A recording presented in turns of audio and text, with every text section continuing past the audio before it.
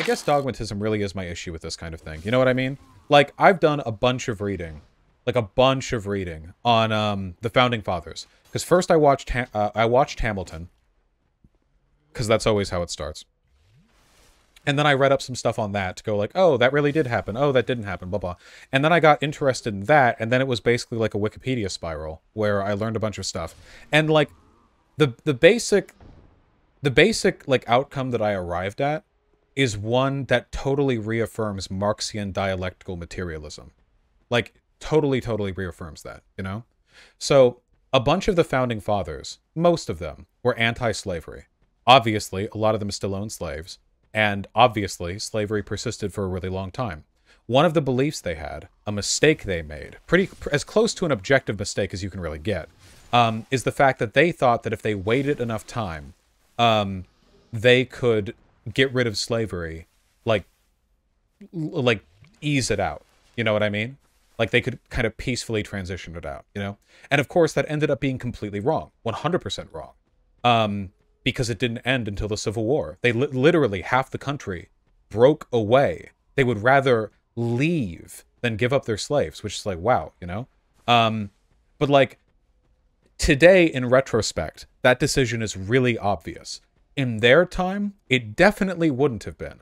And while I disagree with what they did, and a lot of the decisions they made were morally reprehensible, what must be understood is that history is not a collection of individual people's moral proclivities. It's a collection of material forces that combine and fight against each other to arrive at different outcomes. Does that make sense?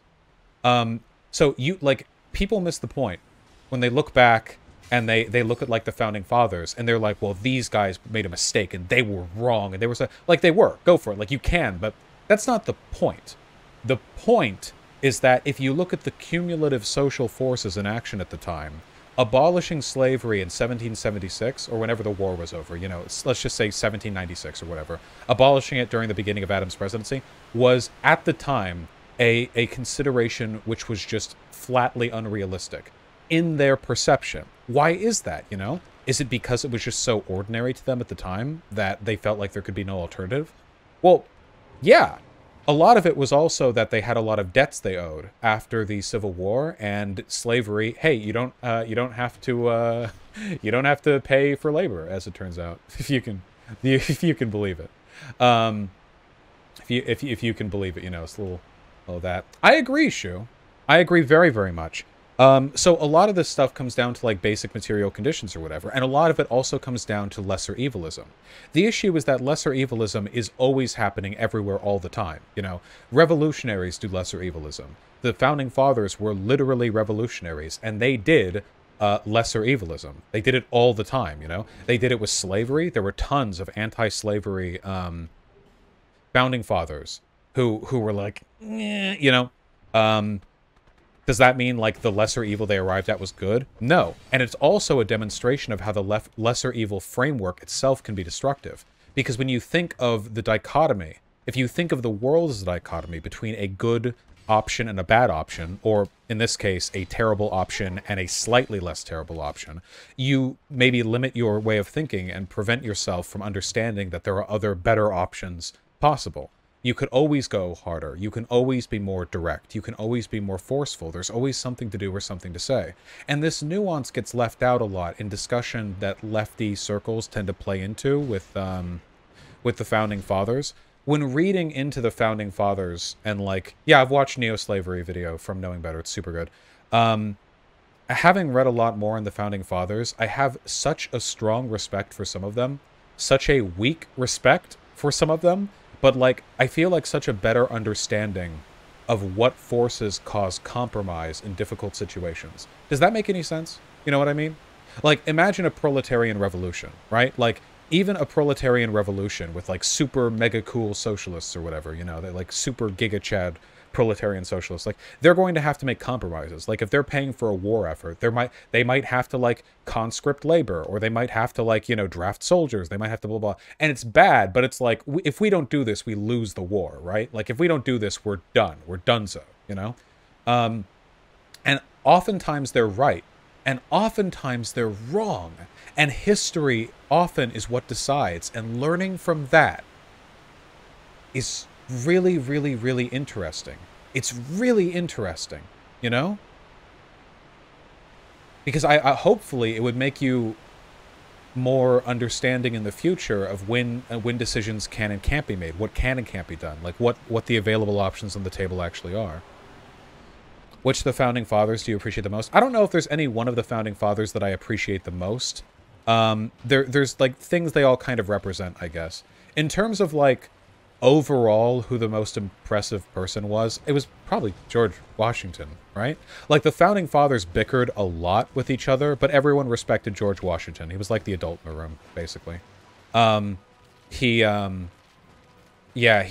terms of like keeping everything together, like he was like a stabilizing force. That doesn't mean he was a great person or whatever. Again, Virginia, plantation, blah, blah, you know.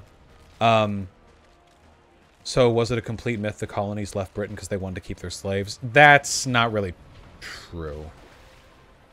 Yeah, that's not really true. John Adams did some pretty base stuff, didn't he? But he also did the Alien Sedition Acts, which are really, really bad. Yeah, I don't know. I wasn't really keeping it all. It was more for religious freedom. Nah, the religious freedom thing's also kind of a meme. It's complicated. It's complicated. This is all so complicated. Let's not. Yeah, let's not. I'm not a historian. I don't want to embarrass myself.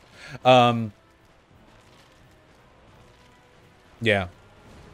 Yeah. There's a lot. There's some stuff there. Whoa. What was I saying? Fuck. Wait, there was something else I was saying. Oh, a lot of this historical stuff also becomes a lot more weird in retrospect. Like, the political divide back in the day was not what we had today, you know? The big divide at the founding of the party, like, you know this if you watch Hamilton, but the big divide at the beginning was between the Federalists and the Democratic Republicans, and in a unique departure from how politics works today, neither side of them was objectively retarded, you know? Like, basically today we have Democrats who are milquetoast liberals who have some good ideas but don't go far enough, and you have Republicans who are death cultists who are horrible and just objectively bad. So it's, you know, great, you know? But back in the day, you know, with the Federalists and Democratic Republicans, both actually had fairly meaningful arguments. Very true, Shu. Oh, that's how I started this. Yeah, I was talking about Hamilton. Yeah, if you can believe it, there was actually like two reasonable sides. Not to say I agree with both on everything, you know. The big difference was like political stylings, right? The Federalist Party wanted a strong central government, and they tended to lean politically more with their former masters, England, you know. And the Democratic Republicans tend to lean more with France and wanted a decentralized government with more is that all the mini skeletons?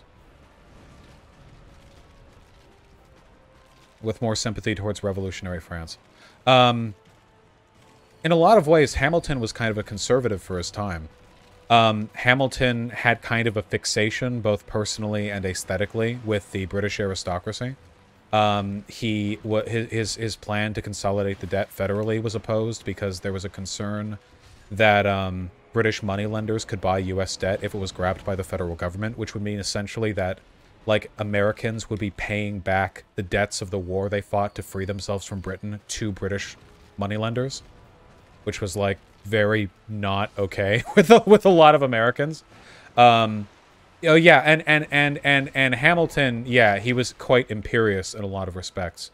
Didn't Hamilton want Washington to be a king? He didn't want there to be he wanted presidential appointments to be for life. He was on good terms with Washington, and basically he didn't believe in, like, constant representative democracy. So he basically felt like a president should just be, like, an aristocrat. They totally missed this in the musical. In one of the songs, he's like, hey, Washington, don't resign, but they don't bring up the fact that, like, he basically did want a president to be like a monarch. Yeah. Just a non-hereditary one. When they die, they get elected by the yeah. There are other things about Hamilton though that are like pretty progressive. It's not like he was just an authoritarian, right?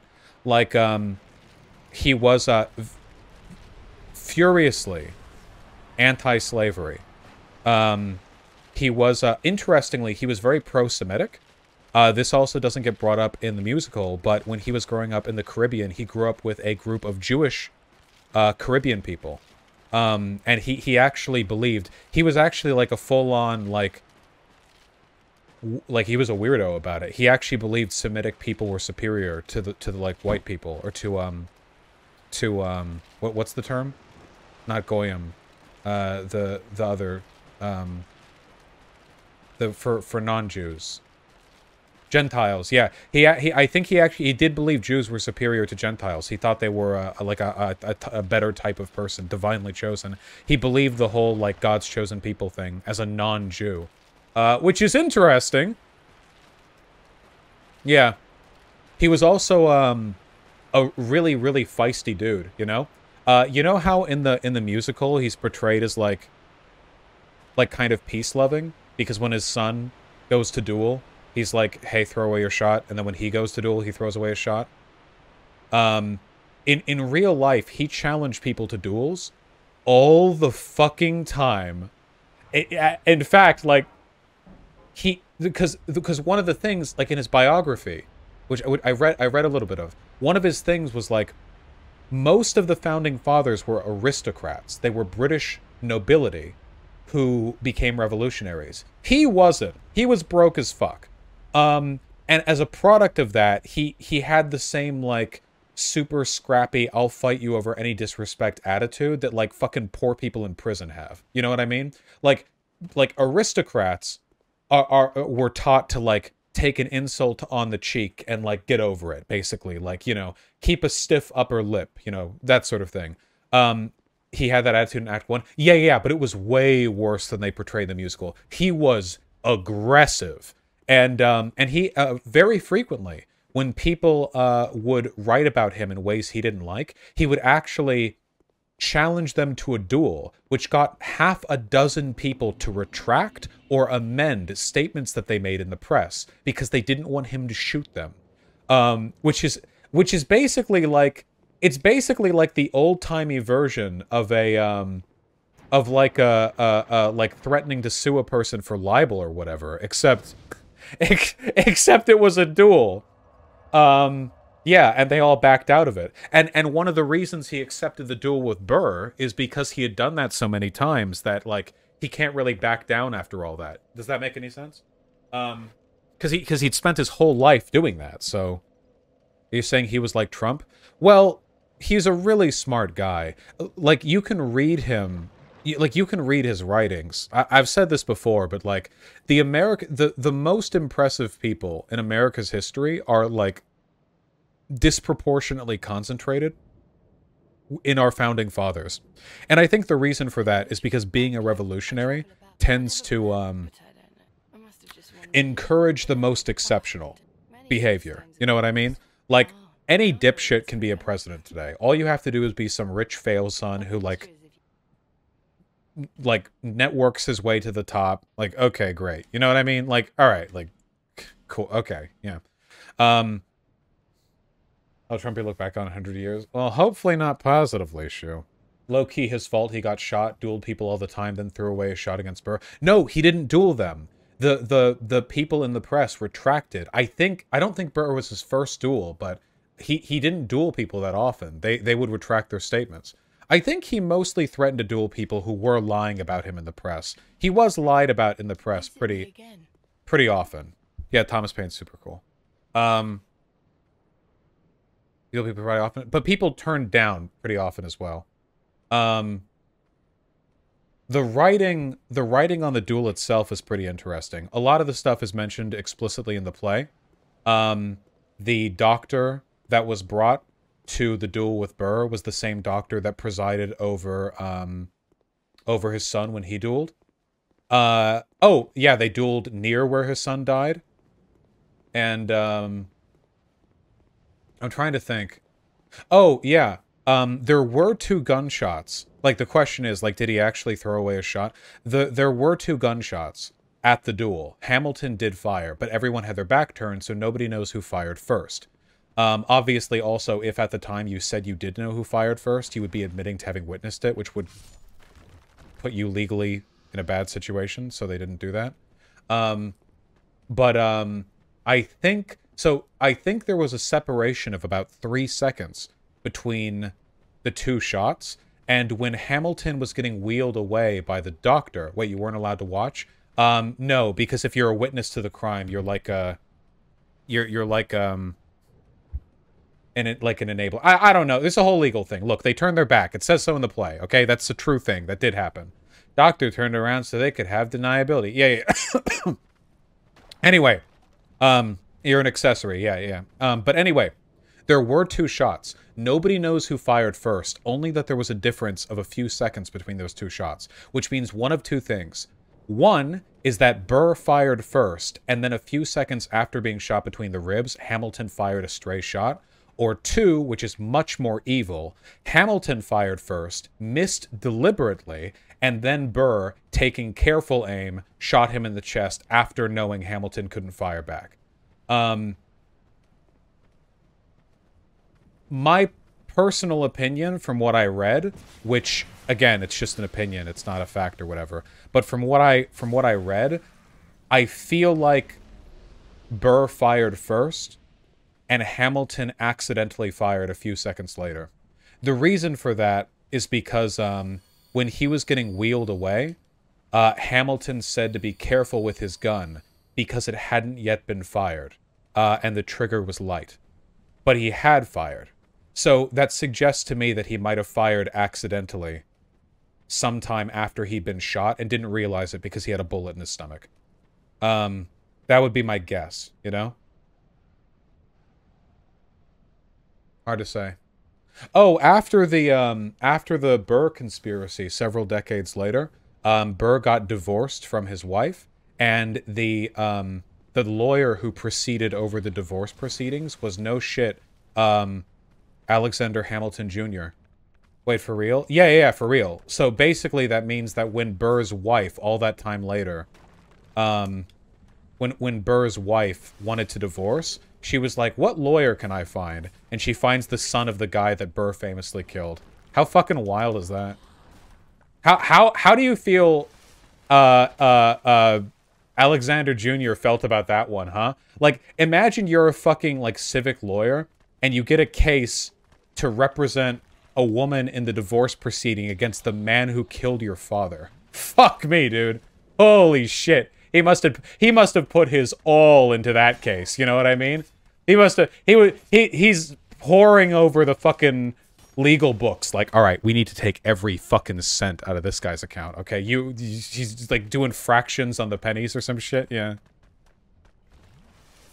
No, let me pick up this stuff. I hate this area. No, doesn't really matter if I die. Goodbye. True so far. Talked about Madison Cawthorn saying the GOP has coke orgies. Yeah, I really need to talk about that. Yeah, Shu, listen, okay? The GOP doesn't care if you dress and drag, fuck men, or fuck kids. What the GOP cares about is if you keep your mouth shut. And the moment Madison Cawthorn calls out the rest of the GOP for being degenerate, when, like, he himself is degenerate, you know? They're all degenerate. Of course they're all degenerate, you know? Then all of a sudden, like, 50,000 drops appear on him about every crime he's ever committed in his whole life. Yeah. Can you give us a presidential tier list sometime? Those are so high effort. You're so wrong about the founders, what the fuck? Wait, what did I say? What did I say that was wrong? Cawthorn is being primaried? We'll see how things go. I don't know. People just think you're being too nice? I don't think... Man, people engage in so much, like, historical... Like ahistorical political framing. You know what I mean? I don't know. There's a lot to be learned from the Founding Fathers. It kind of bothers me that conservatives have a monopoly on that rhetoric. Because, like, the Founding Fathers would probably have modern Republicans killed. Like, to be clear, modern Republicans are so crazy that the Founding Fathers probably would have had them executed alongside, like, the Loyalists. They probably would have been the Loyalists, you know? But, like, the Founding... Yeah, like, yeah. Like, ridiculously so. But for some reason, it seems like the Republicans are the only ones who talk about how the Founding Fathers were actually, like, pretty interesting and cool in a lot of ways.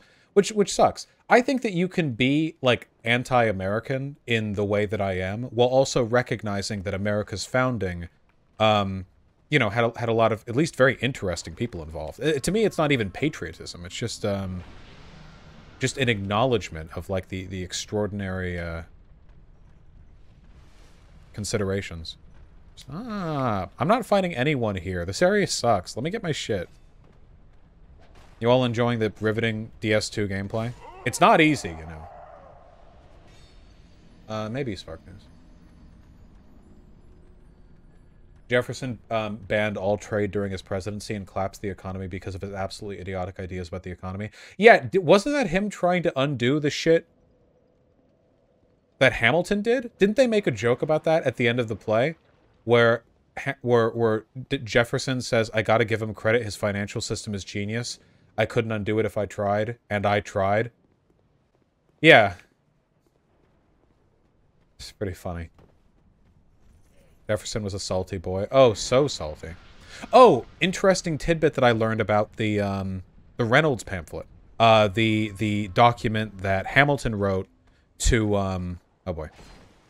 No.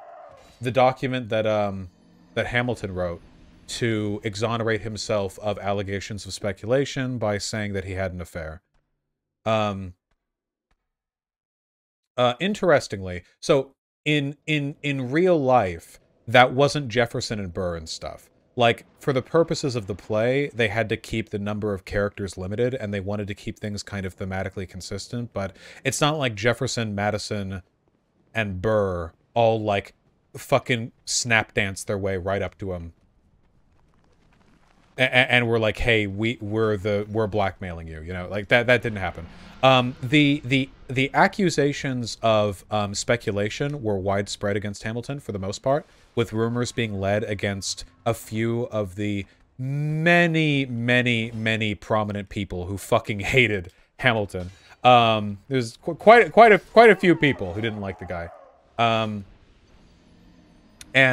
One thing that was interesting is that after Hamilton privately showed the letter from Reynolds to the people who were blackmailing him, they then went off and Hamilton told all of them to say publicly that they knew why Hamilton was not guilty of the crime of speculation. So basically, he privately showed all of them evidence that the money was because of an affair, and he was like, okay, I don't want knowledge of the affair spreading, but I do need this rumor off my back. So can all of you go out there and say, like, I can't say why, but I know that he's innocent.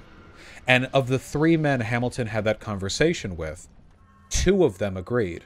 1 of them didn't. I forget the name of the 3rd person. God damn it. I forget the name of the 3rd person, but 1 of them, because they hated Hamilton so much, refused to publicly exonerate him. And it was because of that guy that Hamilton wrote the Reynolds pamphlet. And interestingly, Elizabeth, Hamilton's wife, forgave Hamilton pretty soon after the affair was made public. But she died 60 years later, having never forgiven that man. She lived to like 95 or something. She forgave Hamilton for the affair pretty quickly, but she never forgave the guy who wouldn't publicly exonerate Hamilton. That's fucking politics. Yeah, she hated him, like, vocally despised him for the rest of her life. Like, till 1850 or some shit. Like, yeah. Maybe Blotto. She was his ride or die. They were pretty ride or die. No real historical evidence of there being any kind of romantic interest between, what's the other sister's name? Not Eliza. Angelica. Angelica Schuyler, yeah. No evidence of an affair between them. Whatever. Damn it! Ah, we almost avoided the poison. Whatever, I'll wait it out. Yeah, Indy Jones. I love NATO. You know.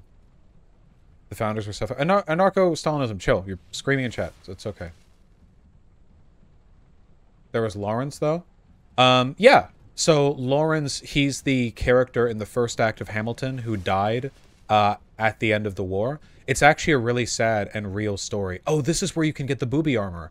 these sorceresses basically one-hit kill you, but they have their tits out in a way that no other creature or character or person or whatever in this game has.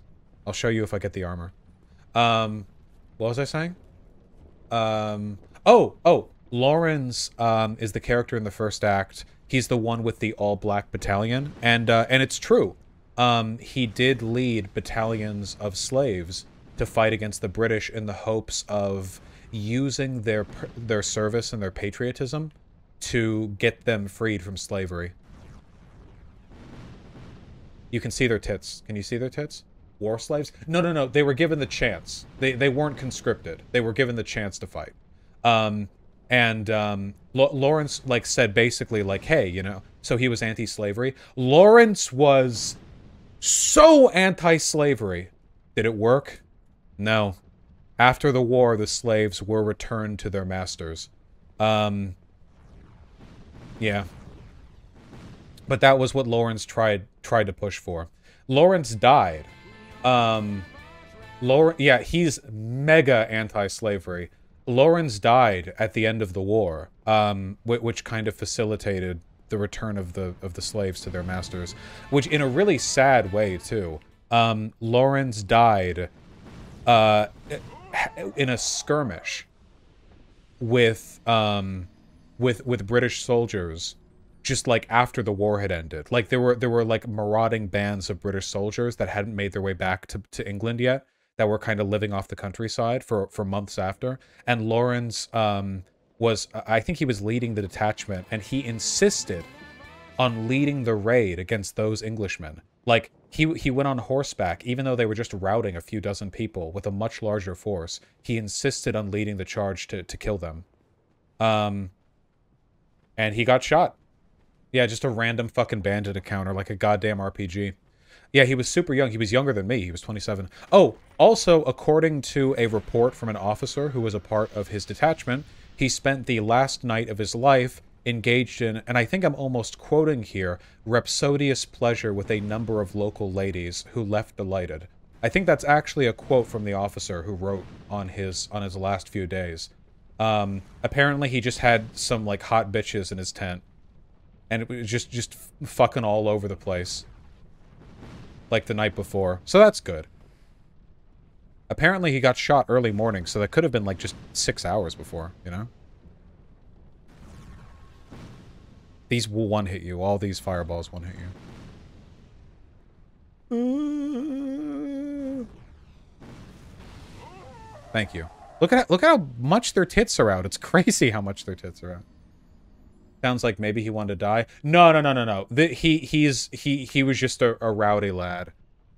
Oh, one of the coolest people in the Revolution by far, and is featured massively in Hamilton, is Lafayette.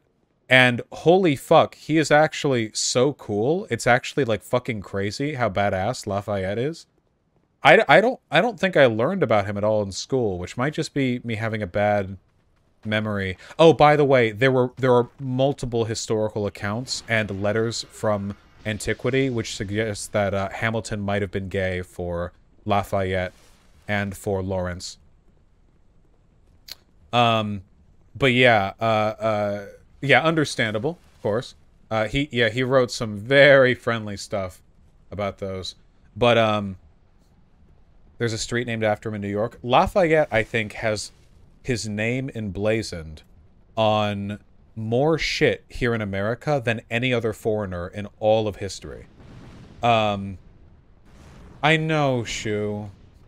So Lafayette was basically like the double revolutionary. Like, he supported a revolution in America and in France. He fought in the American Revolutionary War, and then he went off to France to help them fight, the revolutionaries there, then convinced the French government to bring ships to America to help them fight the British, and then he went back to France to continue his revolutionary efforts. And he actually got to live a really long time. His story actually has kind of a happy ending. He was arrested under Napoleon's government, when, of course, the revolution failed and Napoleon came to power. He was arrested, but not killed, because apparently Napoleon had respect for him. After Napoleon was exiled, he was given an invitation by the powers that be in France to become, and I'm not kidding here, the dictator of France. He was so loved that the people of France were willing to accept him as a dictator. He declined the position, of course, because he didn't believe in dictatorship. And a short time after that, he did a tour of the United States, which had been developing for some decades as an independent country. And I believe that his appraisal, I believe that his reception in the United States is described to be jubilant. Like, basically, he went on a state-by-state tour, and they threw, like, festivals for him everywhere. Because he was, like, the revolutionary Frenchman, you know?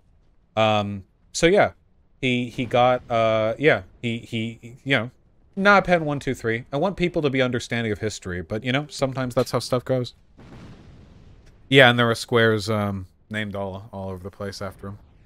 He has, like, 8 towns. It's crazy how much shit is named after him for a foreigner, you know? Very moderate by French Revolution standards. To be fair, some of those French revolutionaries got a little kooky, okay? To be fair, you know. Okay, maybe moderate by French revolutionary standards, but, you know, some of them a little wacky they were. Have you seen the part of the Lindsay Ellis video on the Hunchback of Notre Dame where she's talking about the history of the actual Notre Dame? And one of the things she notes is that all the beheaded statues up near the parapets of Notre Dame, they were beheaded by French revolutionaries who thought they were the heads of European monarchs when they were actually like the 12 disciples of Christ. It's a cathedral. Why would those statues be of monarchs? They were religious figures, and the people who beheaded them were Christian. Okay, yeah. Based atheist French president Kek W. Oh yeah, there were some militantly atheist elements of the French Revolution. They wanted to like make a religion out of atheism and skepticism.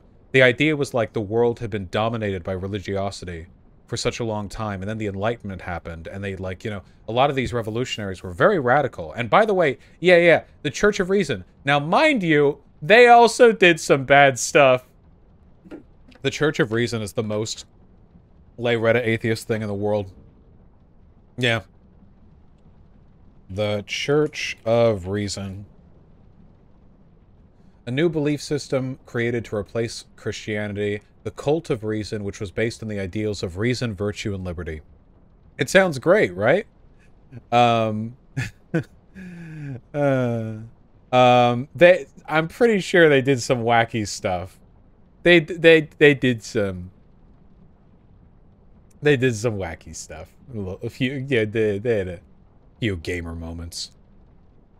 Cult of Reason, composition, the Festival of Reason. In the spring of 1794, the Cult of Reason was faced with official repudiation when Robespierre, nearing complete dictatorial power during the Reign of Terror, announced his own establishment of a new deistic religion for the Republic, the Cult of the Supreme Being. I don't think enough people talk about how fucking wild Robespierre was. He was a wacky dude. Those French revolutionaries were wacky guys. Yeah, he was a little bit fucking insane. Yeah, that fell apart with Bonaparte. It is so typical for a group of atheists to overthrow a religious monarchy and attempt to enshrine the values of the Enlightenment into the world by creating something called the Cult of the Supreme Being, which ascribes religious significance to the principles of the Enlightenment. How badly can you miss the point? What do you think religion does? Okay. Jesus, I'm sorry. It's